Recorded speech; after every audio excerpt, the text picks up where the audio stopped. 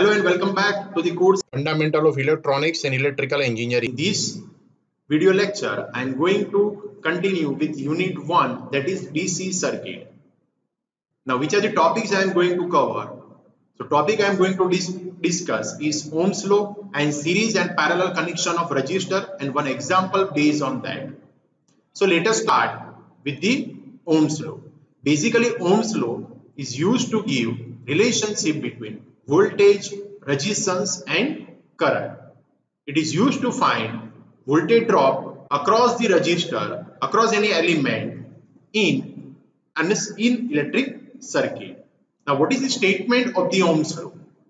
So, it states that ratio of potential difference V between any 2 points of the conductor to the current flowing I between those 2 points is constant, but under the certain condition. And condition is what? Temperature of the conductor does not change. So ratio of V and I is equal to constant. So mathematically we can write V divided by I is equal to constant, or V divided by I is equal to R, where R is the resistance of the conductor.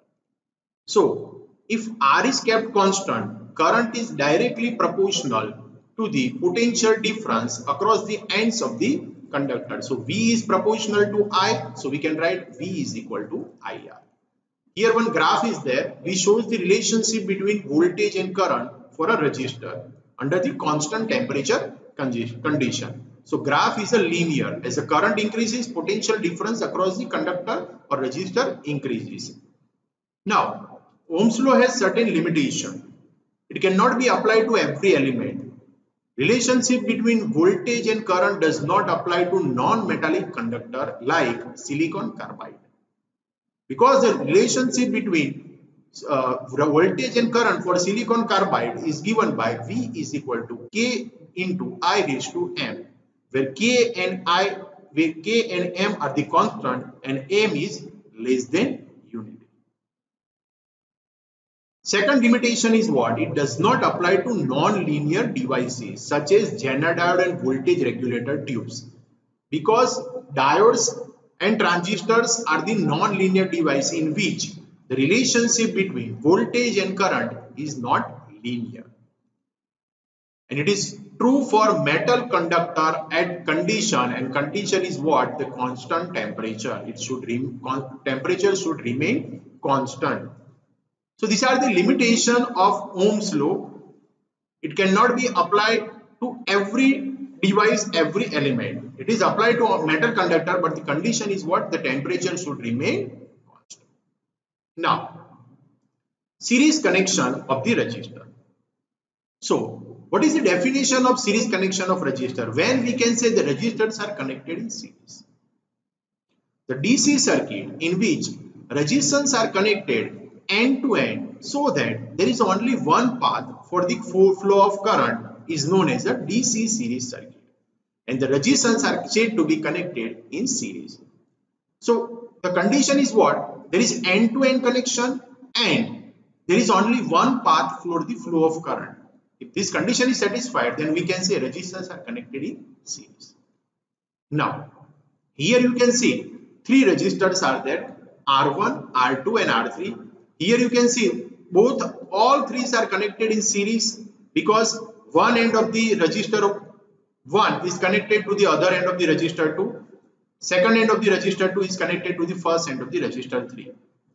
And there is only one path for the flow of current. Now if we apply the potential difference, then current will start to flow.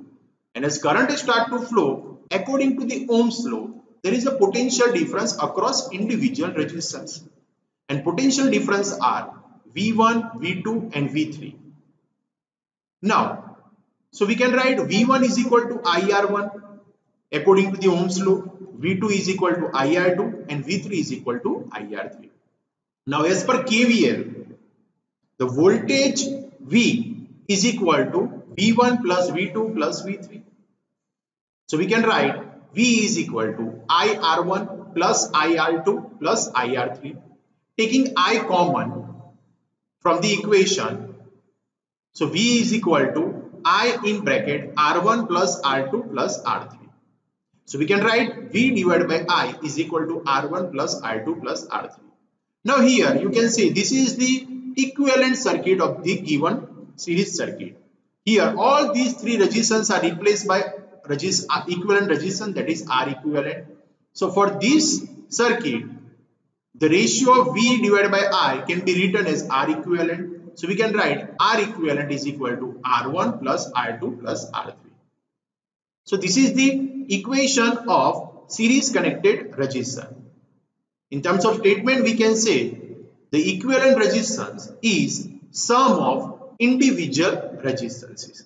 If there are n resistance connected in series, so we can write R equivalent is equal to R1 plus R2 plus R3 plus so on plus Rn. Now, which are the conclusion from the series circuit?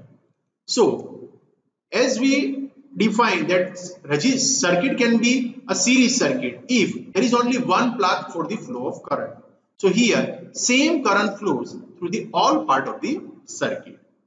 The second one is different resistance have their individual voltage drops according to the Ohm's law, and voltage drops are V1, V2, V3. Voltage drops are additive, means total voltage across three resistors are voltage drops across resistor 1 plus voltage drop across resistor 2 plus voltage drop across resistor 3. Applied voltage equals the sum of different voltage drops. Resistance are also additive because R equivalents are R1 plus R2 plus R3. Powers are also additive. So these are the all conclusion from series connected resistor. Now moving towards the parallel connection of resistor. What is the definition? When one end of each resistor is joined to a common point and other end of the resistance is joined to another common point, so there are as many paths for the flow of current, then it is known as a parallel circuit. So here you can say three resistors are connected in parallel, that is R1, R2 and R3. Now you can see one end of each resistors are connected to this common point and other ends are connected to this common point. All these resistors are connected across battery of potential V. Now as battery is connected, then current will start to flow, and as current will start to flow, the current will be divided because there are number of branches. So current I gets divided into the three currents, that is I1, I2 and I3. Now I1 is the current flowing through resistor R1, I2 is the current flowing through resistor R2 and I3 is the current flowing through the resistor R3. So according to Ohm's law, we can write I1 is equal to V divided by R1, I2 is equal to V divided by R2, I3 is equal to V divided by R3. Now total current I can be written as I1 plus I2 plus I3. Now putting this value of I1, I2, I3 in this equation, so we can write I is equal to V divided by R1 plus V divided by R2 plus V divided by R3. Now taking V common, we can write I divided by V is equal to 1 upon R1 plus 1 upon R2 plus 1 upon R3. And if we draw, you can see here, if we draw the equivalent circuit of these three resistance, which is denoted by Rp, then from this circuit we can write I divided by V is equal to Rp. So we can write 1 upon Rp is equal to 1 upon R1 plus 1 upon R2 plus 1 upon R3. So how we can read this equation? So we can read that, we can say that reciprocal of equivalent resistance for parallel connected resistance is given by sum of reciprocal of individual resistances. Now, which are the conclusion for parallel connected resistor? So first one is the voltage across each resistor is same because all are connected in parallel, and parallel only one battery is connected across each resistor, so voltage across each resistor is same. The current through any resistor is inversely proportional to its resistance because I is equal to V divided by R. The total current in this circuit is equal to sum of the current in each parallel branches. The reciprocal of total resistance is equal to the sum of reciprocal of individual resistances. Now, as the number of parallel branches increases, total resistance of the circuit is decreased because 1 upon Rt is equal to 1 upon R1 plus 1 upon R2 plus 1 upon R3. So as the number of branches increases, total equivalent resistance decreases. But in the case of series connected resistance, if the total number of resistance increases, then equivalent resistance also increases. The total resistance of the circuit is always less than the smallest resistance of the resistance. If there are n resistance and the value of each resistance is R, which are connected in parallel, then total resistance is given by Rp is equal to R divided by N. Now one example based on series and parallel connection resistance. So here you can see three resistors are connected as shown in figure and find the resistance between point A and point B. Now this circuit looks like a complex circuit, but if we draw the equivalent circuit of this, then it becomes very easy. So what we can see here, one end of each resistor is connected to common point A. Now for these resistors, one end is connected to A.